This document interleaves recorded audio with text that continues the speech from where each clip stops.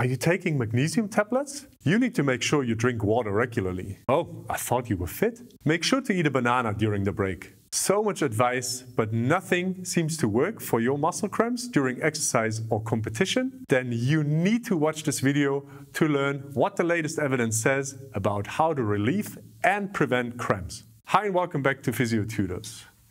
In an earlier video about exercise-induced muscle cramps, we talked about the two leading theories of cramping, namely the electrolyte imbalance theory and the neuromuscular fatigue theory. Based on evidence from Nelson et al. In 2016, we mentioned that the only thing that really helps cramping acutely is stretching. But anyone involved in competitive sports knows that cramps usually come back after a minute or so, and it's basically game over. That's why in this video we will look at the latest evidence that has come out in the last couple of years and get into detail about what steps you can take to relieve and prevent cramps in the first place. I want to tell you my personal story first. As you might know, I played high-level amateur soccer in the past and I am playing competitive tennis now. And although I would consider myself one of the fittest players on the team, I seem to be the only one that is regularly stopped by muscle cramps. In the past, I've tried everything from taking magnesium, drinking large amounts of water before and during competition, adding electrolytes to my drink, and even taking medication, but nothing really seemed to help. That's one reason why I dug deeper into the literature again to finally find something to help my situation. Amongst others, I ended up finding this article by Troyer et al. From 2020, who published a review about exercise-associated muscle cramps in the tennis player. Let's first debunk a couple of myths. Number one, while stretching is the treatment of choice to relieve acute muscle cramping, it does not have a preventative effect to reduce future cramping.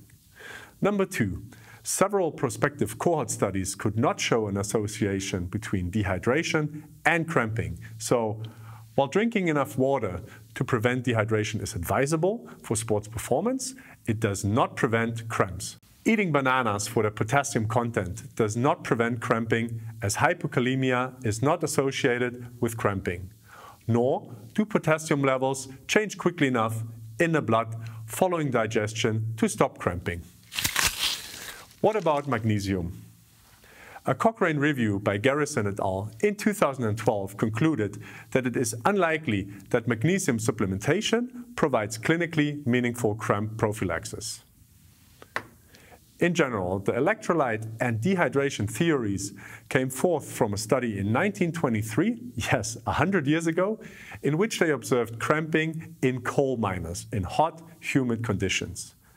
This study has shaped the way many people in the industry view muscle cramping until this very day. A survey among certified athletic trainers, for example, showed that the majority of them still believe that cramps occur due to dehydration and electrolyte loss. Now, let's look at what does work based on the latest evidence and what I personally have in my tennis bag in order to prevent and relieve cramps. Now, I want to stress beforehand that we need a strategy that covers as many bases as possible. With different possible underlying mechanisms for cramping, every athlete will have different requirements.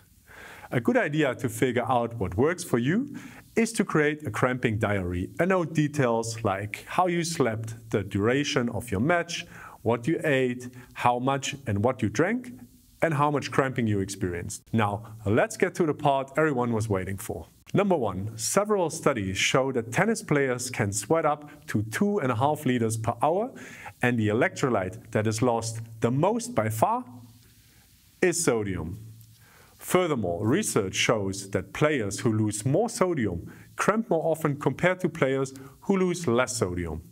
If you sweat a lot and your shirts show those white salty lines, then this is probably really crucial for you.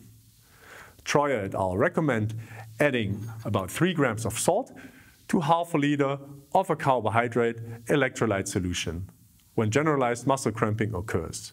But I personally find this approach very reactive. To be proactive, I personally add 3 grams of salt, so about half a teaspoon, to my bottle, which is 750 milliliters. Another advantage of added salt is that it increases thirst and retains more water in the system that you would instead lose through urination. Ideally, you should drink 1 to 2 liters of fluid per hour or between 200 and 400 milliliters each changeover. Now, a possible risk factor for muscle fatigue is decreased muscle energy. So a good idea 2 to 3 hours before competition is to consume a carbohydrate-rich meal or snack, such as pasta or rice, to fill up your glycogen stores. During exercise, between 30 to 60 grams of carbohydrates per hour are recommended. You should add between 6 to 8 grams of carbs per 100 milliliters of water to make your drink isotonic. Isotonic means that the drink has the same osmolarity or concentration as your blood, and the carbs can thus be quickly absorbed into your bloodstream. You can just add sugar to your drink, or you can opt for a sports drink, which is usually isotonic. If you Google self-made isotonic sports drink, there are many options to create your own delicious sports drink. Personally, I would mix orange juice and water in a ratio of 1:1.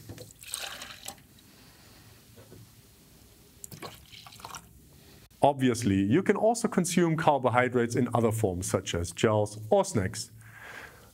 A normal-sized banana contains about 25 grams of carbs, so 1 banana might be insufficient.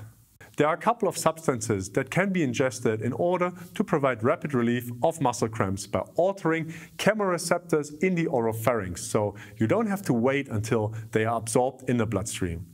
Amongst others, you guessed it, it's pickle juice.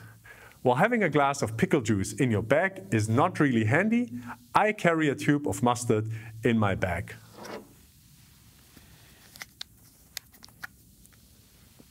A study by Craighead et al. In 2017 suggests that the ingestion of transient receptor potential channel agonists, abbreviated as TRP agonists, can attenuate muscle-induced cramps by decreasing alpha motor neuron hyperexcitability. These TRP agonists are ginger, peppers, wasabi, and cinnamon. So you might want to add a bit of cayenne, ginger, or cinnamon to your sports drink, or have one of those little wasabi packages in your bag to provide relief. In the study, participants consumed up to 500 milligrams of cinnamon, 38 grams of capsicum, or 750 grams of ginger. If you still experience a cramp, then next to consuming mustard and wasabi, you can decrease EMG activity by stretching and massaging the affected muscles. Antagonist contraction and icing or cooling the affected muscles can help by increasing the inhibitory afferent of the Golgi tendon organ. So I would suggest adding a cooling gel, ice spray, or cooling towel to your bag. Something that has helped me personally with calf cramps during soccer matches were compression stockings. Be aware though that this is personal anecdotal evidence and that no studies have evaluated the effects of compression stockings on exercise-induced muscle cramps yet.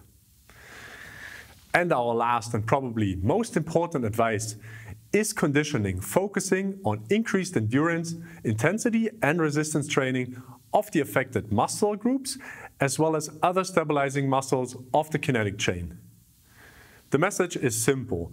The fitter you are, the less your muscles are prone to cramping.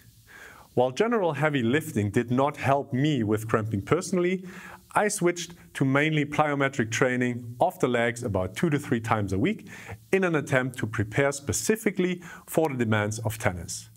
On top of that, plyometrics are said to improve neuromuscular control and delay neuromuscular fatigue by inducing beneficial adaptations to muscle fibers and the Golgi tendon organ firing receptors. Alright, so this was our video on preventing and curing exercise-induced muscle cramps.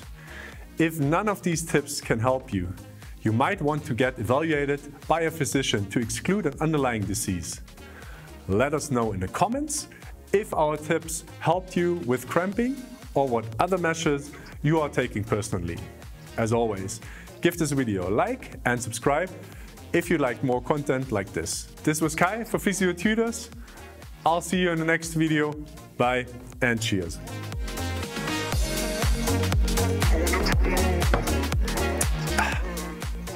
Nice.